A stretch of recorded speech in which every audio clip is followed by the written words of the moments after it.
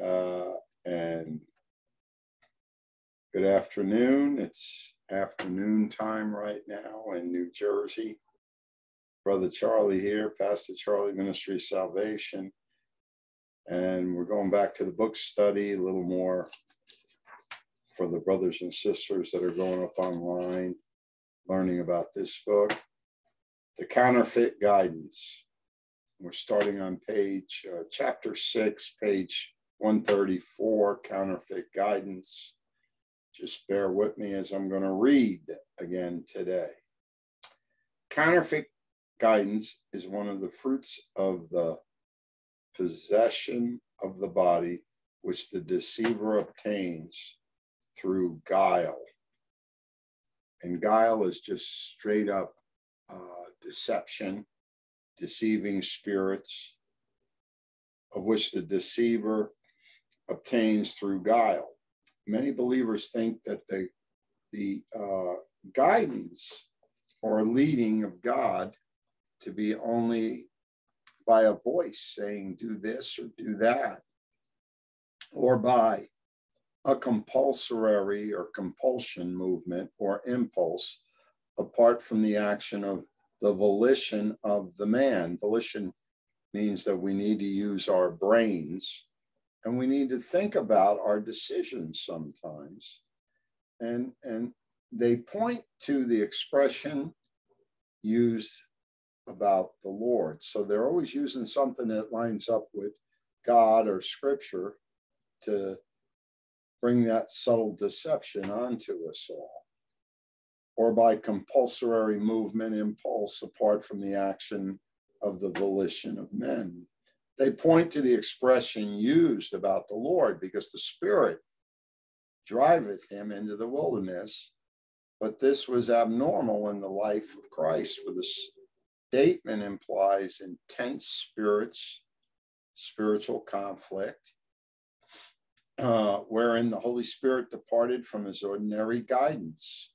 We have a glimpse into a similar intense movement in the Spirit of the Lord in Jesus in the Gospel of John 11. And let me read it to you here. John 11, verse 38. Jesus, therefore, again groaning in himself, cometh to the grave. It was a cave, and the stone laid upon it. And that was an illustration of Lazarus dying, and he was grieving for the situation. And when groaning with indignation in his spirit, he moved to the grave of Lazarus. In both instances, he was moving forward to direct conflict. He was going to go hand-to-hand combat with the devil, with Satan, scripture says. In the case of Lazarus, with Satan as the prince of death. And I talked about that this morning in our daily house of prayer, about the spirit of death and how we need to exercise our faith when praying for people to make sure we always bind, because we have been given power over all the power of the enemy, that in people that have infirmities or family line illnesses, we always got to take premature death out of the equation, because God gives us 70 long life. And Jesus was dealing with a dead man here, Lazarus. The Gethsemane agony was of the same character when he was dealing with the enemy. And he was saying, take this cup away from me, because he came to do the will of his Father. And that's something we all got to understand when we're studying spiritual books. But normally the Lord was guided or led in simple fellowship with the Father. Remember, deciding, acting, reasoning, thinking as one who knew the will of the Father, and intelligently speaking reverently, he carried what God the Father gave him to do. The voice from heaven was rare, and as the Lord himself said, for the sake of others, and not for himself. And mind you, I'm on 135 right now. We started in page 134 of chapter 6, War on the Saints. for those that are trying to follow or have their books open. This is the War on the Saints book study, where we get a little more into talking about it instead of just reading it. And not for himself. He knew the Father's will. Remember, everything Jesus came to do was the Father's will. And with every faculty of his being, as we read in Matthew, and also he did in John. So let's look at John from the scripture viewpoint today. In the book of John, then they brought to him, they sought to take him away, but no man laid hands on him because his hour had not yet come. John 5:30 says, I can of my own self do nothing as I hear. I judge, and my judgment is just, because I seek not my own will, but the will of the Father who sent me. And then Jesus reiterated in John 6:38, for I've come down from heaven not to do my own will, but the will of him who sent me. And, you know, we all know John 3:16, for God so loved the world that he gave his only begotten Son, that whosoever believes in him will have eternal life. So, you know, I scratched my head a little here with all this, as Christ was a pattern or example for all of us that follow him. For his followers, guidance or leading in its perfect and true, perfect and true form is shown in his life, Christ's life, while the Word became flesh, and he came in the flesh, and believers can only expect the co-working of the Holy Spirit when they walk after this kind of a pattern of example. You know, the Holy Spirit always points to Scripture. It always points to Christ. Out of line with the patterns that cease to have the working of the Holy Spirit and become open to deceptive, counterfeit workings of evil spirits. If the believer ceases to use his own mind, reason, will, and all his other faculties as a person, and depends upon voices and impulses for guidance in every detail of his life, he will be led or guided by evil spirits, feigning to be God. The word feigning, brothers and sisters, means that it's a counterfeit. It's another spirit pretending to be God. And I can't oversensitize this for all of us, because I've had many people, I've been in deliverance for 37 years. I'm not boasting, I'm boasting in the Lord. And I can't tell you how many people told me the Holy Spirit told them. And if it's not written in the Word, the Holy Spirit didn't tell them anything. I want to say it's a figment of their imagination, or being led and deceived by evil spirits, feigning to be God. So let's look at the inward drawings here, the counterfeit inward drawings, the bottom of page 135. At first, after the baptism of the Spirit, the believer knows to a great extent the true guidance of the Spirit of God. He knows, she knows. You can look at it, male nor female in Christ Jesus, and restrain from action in like manner, such as when we speak to another about his soul, when to rise and testify in a meeting, etc. But after a time, he ceases to watch for this pure inward moving of the Spirit, often through, listen to the word, ignorance. Lines up with my people perish for lack of knowledge. Only because we don't study the Word of God to show ourselves approved. So ignorance of how to read the monitions of his Spirit. In other words, you're being duped in your own spirit, brothers and sisters, and begins to wait for some other insensitive or manifestations. People, oh, I got to wait upon the Lord. Can you feel the heat? There's so many other things going on. And the evil spirits and the Holy Spirit are not, the evil spirits focus on all kinds of things, but the Spirit of God points to the Word of God. That's something very strong you always got to remember in your heart, because insensitive and manifestations to guide him in action. This is the time for which the deceiving spirits have been watching. Remember, you can't see spirits. That's why they elaborate to ensnare us even into passivity, because at this point, the believer has ceased, unknown to himself, to cooperate with the inward spirit in action, to use his volition. In other words, back to, we're supposed to think about stuff before we do it, taking thoughts captive to the mind of Christ.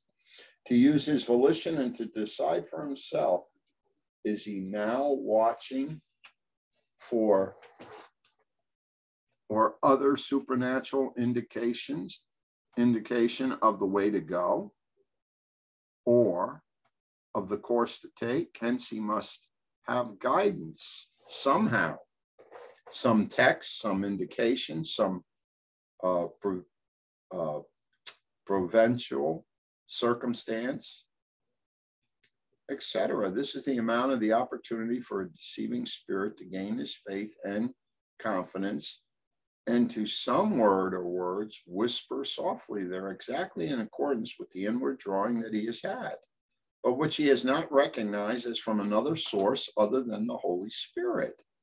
You know, Jesse Penn Lewis is writing this to make us all aware, who acted by the deep inner constraining and restraining of the spirit. The soft whisper of a deceiving spirit is so delicate and gentle that the believer listens to it and receives the words without even checking it. It says without question, and begins to obey this soft whisper, yielding more and more to it without any thought or exercising his mind in judgment, reason, and that word again, volition. You know, that we're supposed to meditate on what we're doing. You know, the Bible says to take thoughts captive to the word of God, which is the mind of Christ. The feelings are now in the body, but the believer is unconscious that he is ceasing to act from his spirit, and by the pure, unfettered action of his will and his mind, which is under the illumination of the Spirit, is always in accord with the Spirit. This is a time, she's warning us here. She says, this is a time of great danger if the believer fails to discriminate the source of his drawing feelings, plural, and yields to them, wherefore finding out their source. He should examine his basic principle of decision, especially when it has to do with feelings. And it says here, singular feeling, lest he should be led away by any feeling without being able to say where it comes from or whether it is safe for him to go by it. He should know there are physical feelings, there's soulish feelings, there's feelings in the spirit, either of which can be divine or satanic. The book study is saying to us. In this source, therefore, reliance on feelings, feeling drawn, etc., is a source of great mischief, she writes, in our Christian lives. So, you know, you got to be on point when it comes to spiritual things. From this point, deceiving spirits can increase their control, for the believer has begun. What has the believer begun? To listen to his own thoughts and not his volition, his will, or God's will needs to be done in our lives. And we always got to exercise our faith with taking anything we hear captive to the word of God. So, which can be developed acutely until he is always watching for that inner voice or a voice in the ear, which is an exact counterfeit of the voice of God in the spirit, and thus the believer moves and acts as a passive slave to supernatural guidance. And we're on, brothers and sisters, we're on page 137. The next thing I'm going to speak about is the counterfeit voice of God. Evil spirits are able to counterfeit. Listen to what it says here. I didn't write it. I'm studying it with you guys, sharing with you my heart-to-heart thoughts from being in the ministry. Evil spirits are able to counterfeit the voice of God because of the ignorance of who? Us as believers. They can do so, and the true principle of God's way of communication with his children, the Lord said. Listen to what God says. It's the word of God. And we always got to go back to the word of God. The Lord said, my sheep know my voice. An example, my way of speaking to my sheep. He did not say his voice was audible. Wasn't an audible voice, nor a voice giving directions which were to be obeyed apart from the intelligence of the believer. So once again, you got the Holy Spirit. If it doesn't line up with what you're reading in the Bible, take a step back. But on the contrary, the word know indicates the use of the mind. See, when you study scripture, the truth becomes part of our hearts. Our hearts are circumcised.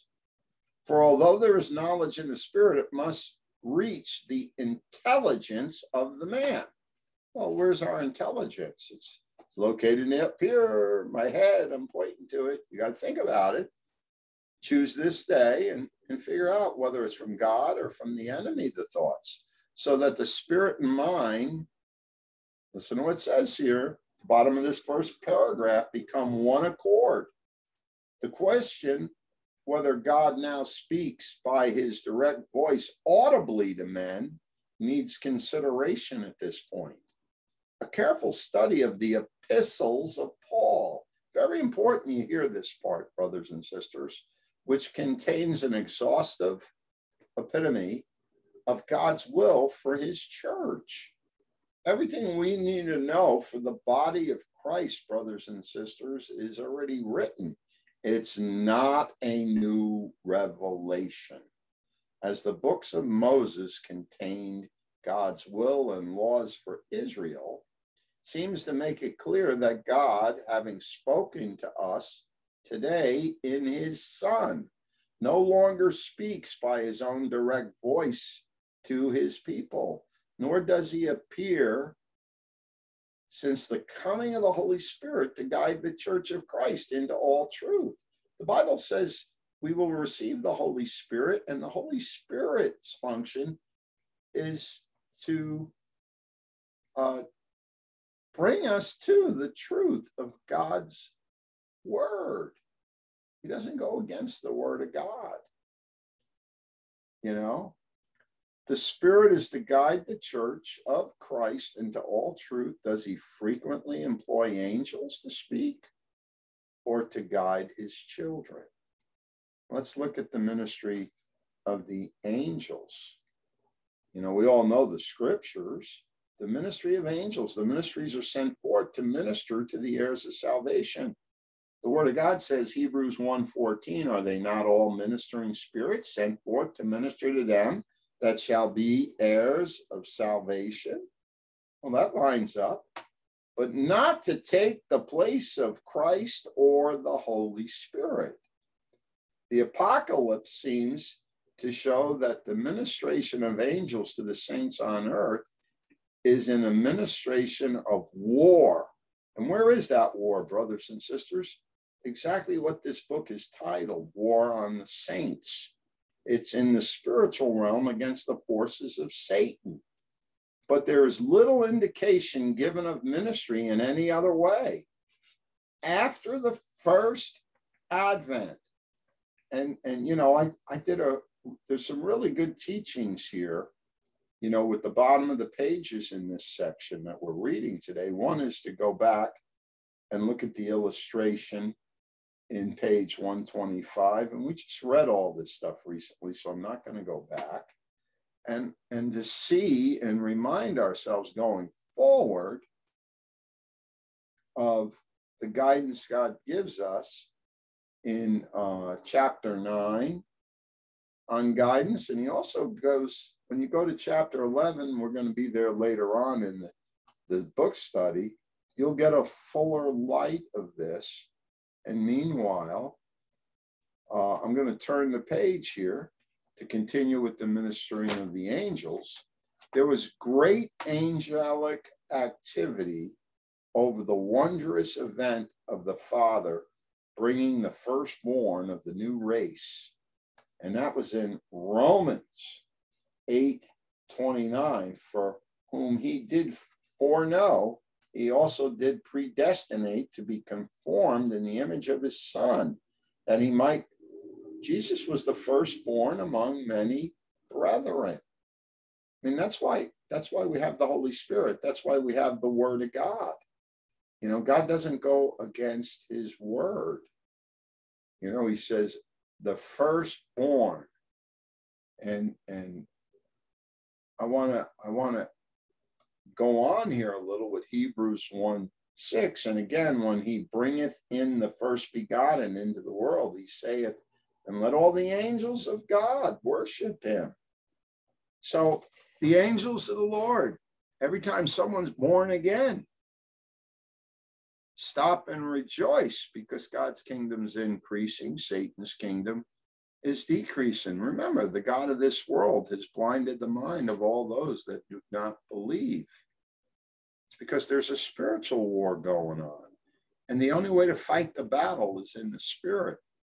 And again, as the advent of the Holy Spirit on the day of Pentecost began his working of forming a body like unto the risen head, because he's the chief cornerstone. And even during the early years of the church, the employment of angels in direct and visible communication with believers seems to give way to the work and ministry of the Holy Spirit. So the entire work of witnessing to Christ and leading the church into all truth has been committed to the Holy Spirit. Therefore, all intervention of angels or audible, listen to this closely. You got to get this into your spirit and into your heart. Therefore, all intervention of angels or audible voices from the spiritual realm purporting to be from God has to be taken as a counterfeit of Satan. And there's a lot of people that are being deceived today, and a lot of ministries. Thus saith the Lord, and it's not thus saith the Lord. We have the Word of God, brothers and sisters. The supreme object here is to substitute the working of these wicked spirits in the place of God. In any case, it is and the safest in days of peril to keep the path of faith and reliance upon the Holy Spirit of God working. Listen to what the Holy Spirit does. He's working through the Word of God. So as I'm on page 138 right now, and we're going to go down to the next section, how to direct the source of a voice. And boy, we've learned so much about this over the years. In order to detect which is the voice of God and which is the voice of the devil, we need to understand that the Holy Spirit alone is in charge to communicate the will of God to the believer, and that he works from within the spirits of a man, enlightening the understanding of Ephesians chapter 1. And Ephesians 1, verses 17 and 18 teach us that the God of our Lord Jesus Christ, the Father of glory, may give unto you the spirit of wisdom and revelation in the knowledge of him, the eyes of your understanding being enlightened, that you may know what the hope of his calling is and what the riches of the glory of his inheritance in the saints. So as we look further into this, so as to bring unto the intelligent co-working, we got to co-work this. We got to use our brains, working with what? The mind of God, which is the Word of God. The purpose of the Holy Spirit is, briefly, the entire renewal of the redeemed one in spirit, soul, and body. He therefore directs all his working to the liberation of every faculty, and never in any way seeks to direct a man as a passive machine. How many times over the years we studied this book, and some of you have heard that. Even unto good. He works in him to enable him to choose the good and strengthen him to act, but never even for good dulls him or renders him incapable of making a decision. In other words, free action. Otherwise, he would nullify the purpose of God's redemption on Calvary and the purpose of his own coming. Boy, that touches my heart a lot, because we're not predestinated like the Calvinists think. We can, I did a title, Did You Ever Have to Make Up Your Mind? On a teaching I have up on the video teachings. And it's about you make the decision who you're going to serve. Yeah, God knows the heart, but you have the opportunity to get saved. And when believers understand these principles, the voice of the devil is recognizable. When it comes from outside the man or within the sphere of his circumstance, and not from the central depth of his spirit where the Holy Spirit abides. So when it is imperative and persistent, urging sudden action without time to reason, or intellectually weighing the issues.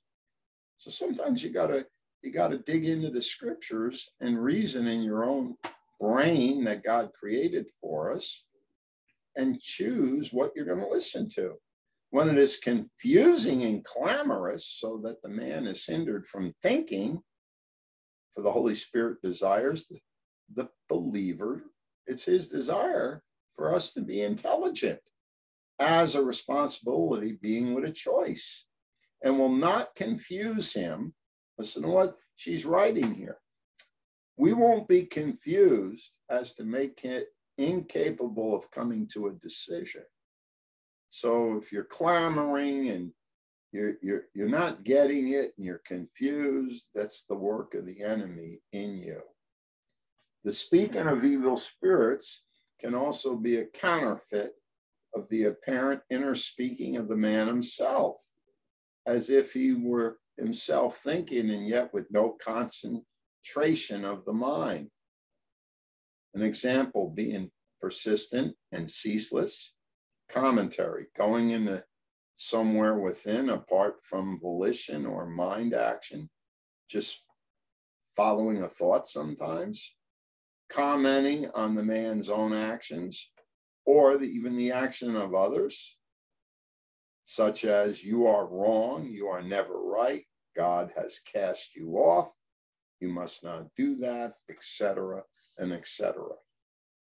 So now we're on the bottom of 139. It says how to detect the source of text supernaturally spoken. And these next couple of pages are very strong. It says here, the voice of the devil as an angel of light is more difficult to detect, especially when it comes from wonderful strings of text, which make it appear like the voice of the Holy Spirit.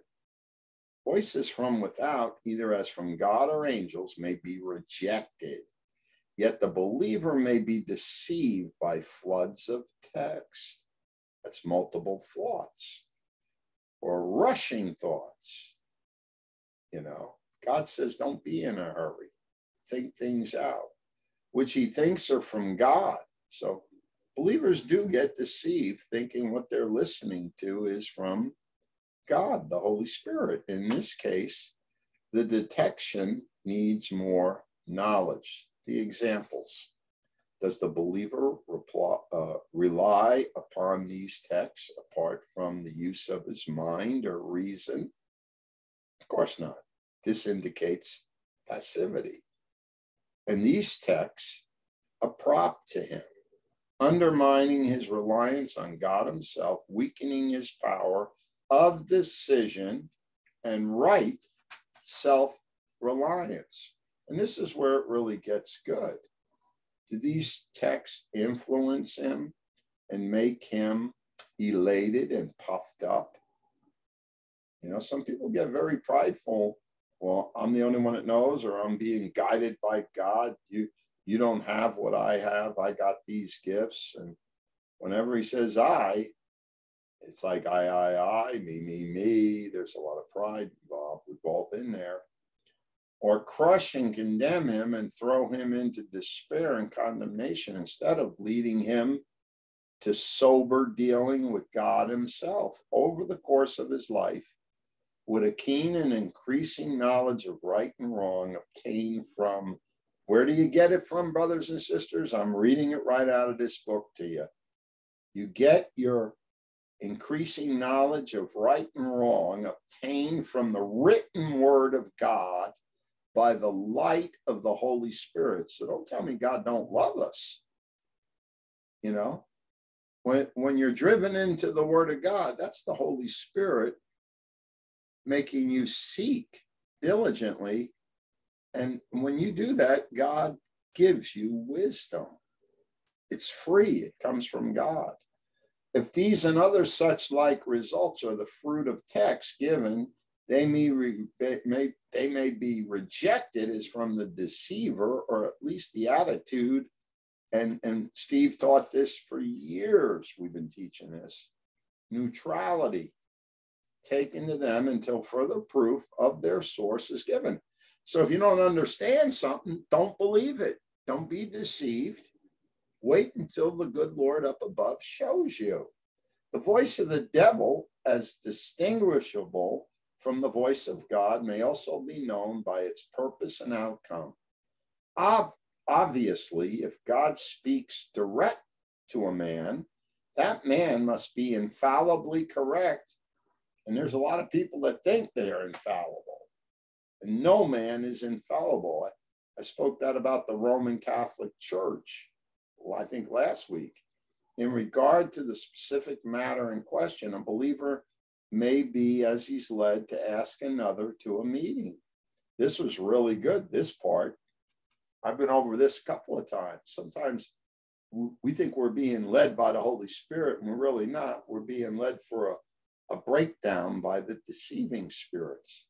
The one asked must accept or give a lie to the other's leading.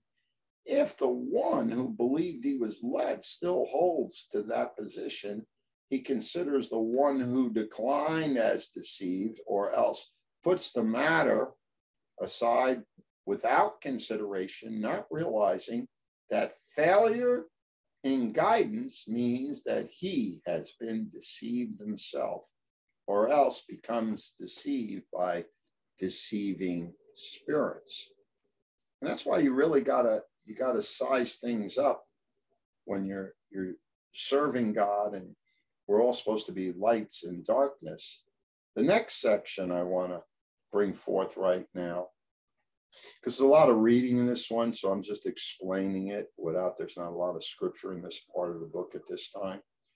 It says how evil spirits adapt their guidance to their victim.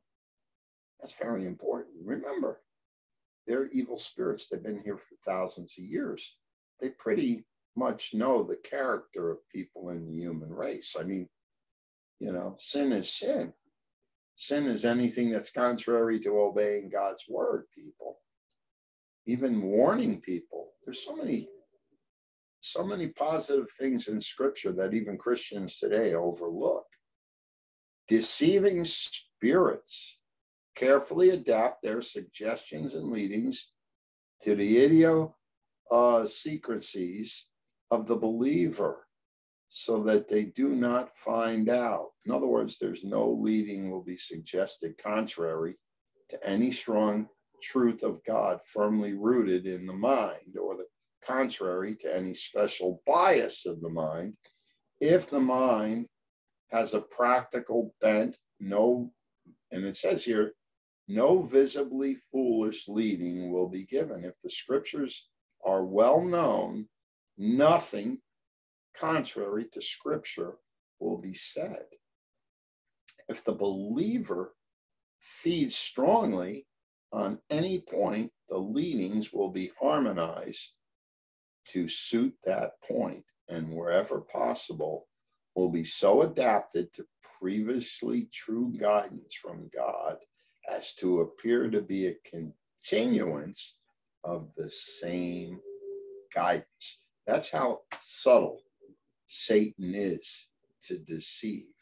Remember, the unclean spirits, their job is to deceive.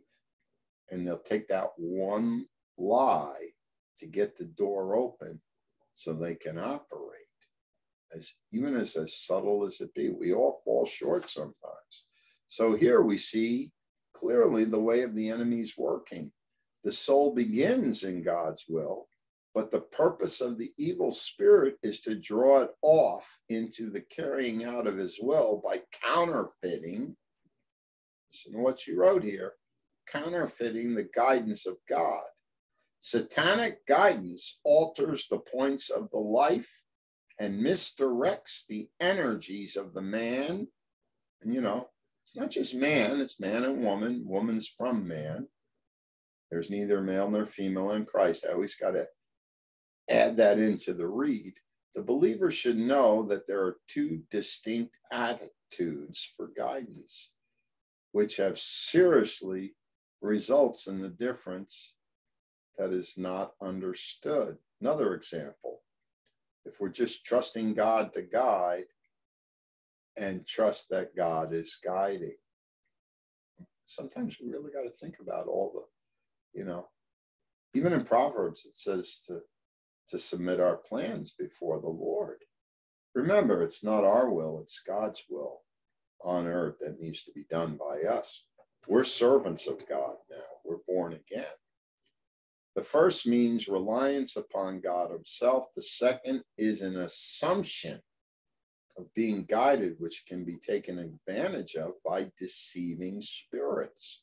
In the first, God does guide in response to definite trust in him, and he guides through the spirit of the man who continues, but you have to continue to cooperate with God's spirit, with his spirit, it says, leaving every faculty free to act, and the will, you still got to have a will to choose intelligently the right step in the path before him.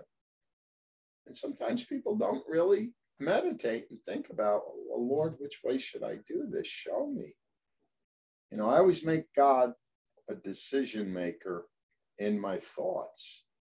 There's a right way and there's a wrong way.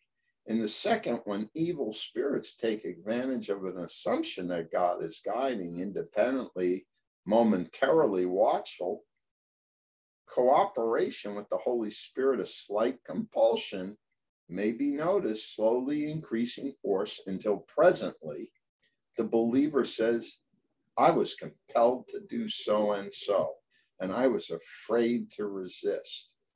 The compulsion being taken as an evidence of the guiding of God instead of being recognized as contrary to God's principle of dealing with his children. And that's how easy and subtle that we can be deceived by these spirits. The deceiver, it says the deceived believer now becomes a slave to evil spirits. The bottom of 141. If yielded to and believed to be of God, the result that the believer becomes a slave to the supernatural power which destroys, listen to what destroys, all freedom of volition and judgment. In other words, you stop going to God in your decisions. He begins to be afraid to act himself, lest he should not fulfill what he believes to be a misuse obedience to the will of God. He asks permission to do the most obvious, simple duties of life and fears to take a step without permission. It's a little overboard, brothers and sisters. As soon as the deceiving spirits have obtained perfect control and the believer is so passively automatic that he is incapable of realizing his condition, they do not need to work so much undercover then. It says they insinuously commenced to direct him to the most absurd or foolish things, carefully working inside the range of his passive obedience to their will, as to avoid the danger of awakening what? His reasoning powers. In other words, the devil doesn't want you and I to think. He wants to keep us as a robot, as a matter of obedience and not from any true conviction or true principle. He is bidden to let his hair grow long so as to be like Samson, a Nazarite, to go without his cap, to prove his willingness to obey the smallest matters. He must wear faded clothes as a test of no pride, or as a crucifixion of self, or as a mark of implicit obedience to God. And I can honestly confess that sin in my own life today, people. You know, it's not about anything we do, it's what God already established for us. We got to get off of the high-minded thinking and be meek and humble in all things.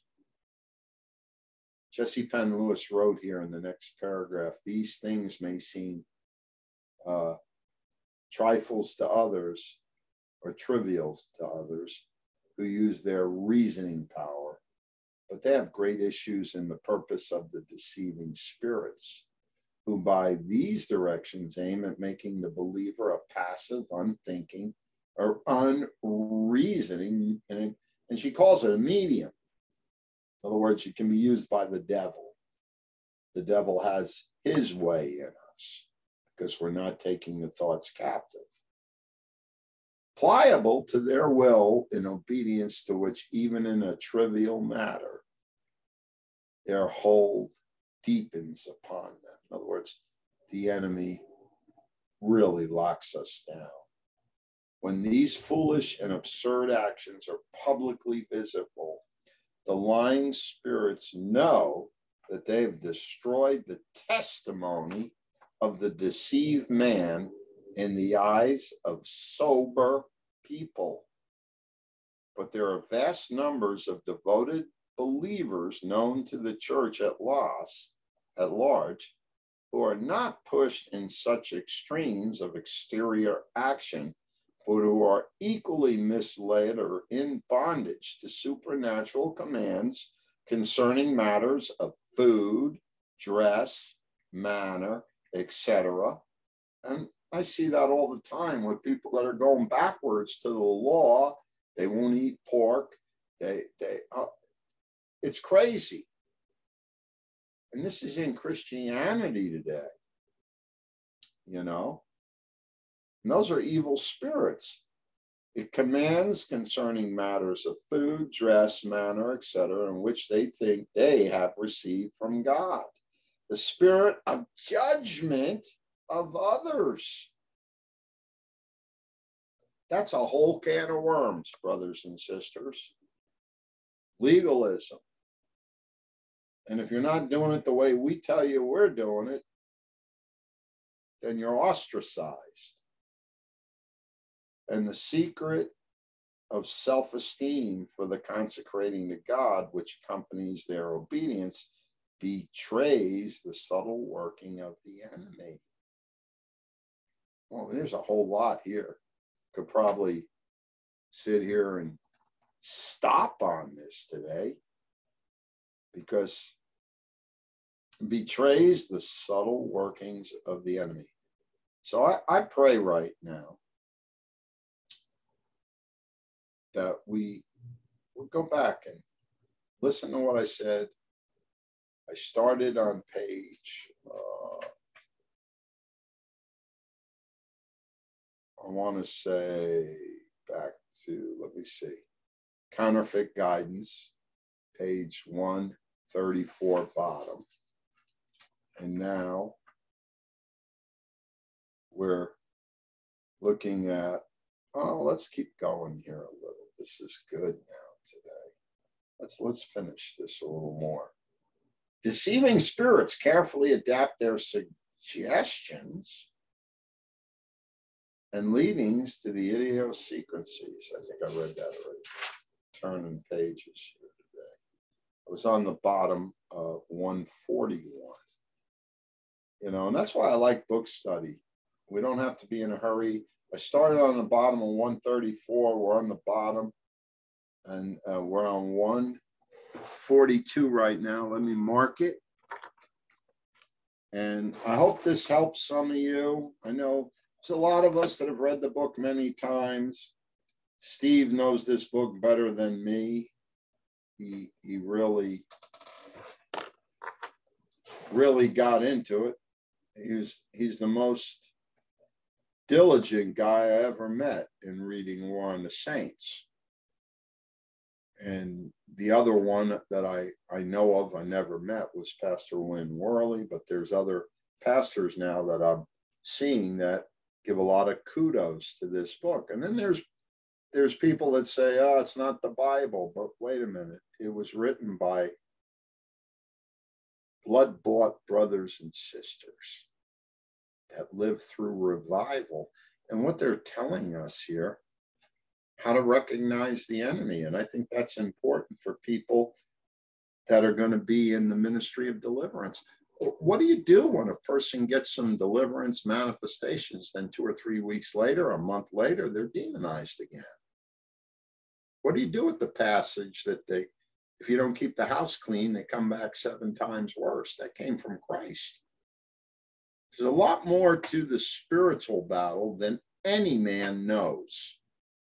And that's where I take my stand right now. You know, am I perfect in any way? Absolutely not. But it's because of Jesus Christ that we have power over all the power of the enemy.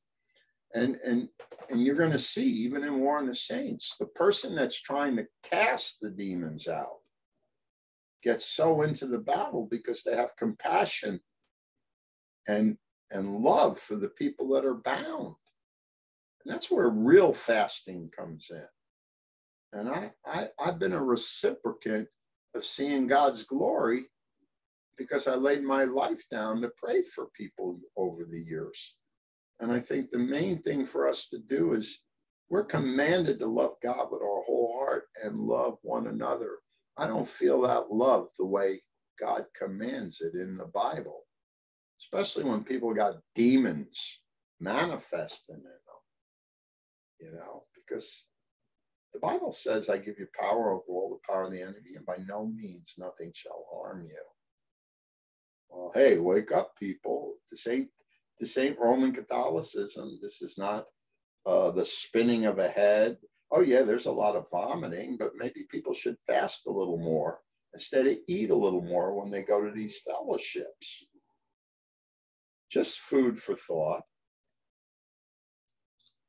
And I'll start the very bottom. It's only one line next week. It's the counterfeits continue. This is counterfeit sin, counterfeit self. There's a lot here, brothers and sisters, and it's not a race course for us to try to get it all in. So God bless you all. I'm glad I could do my part and try to help other people today. Amen. I have to shut the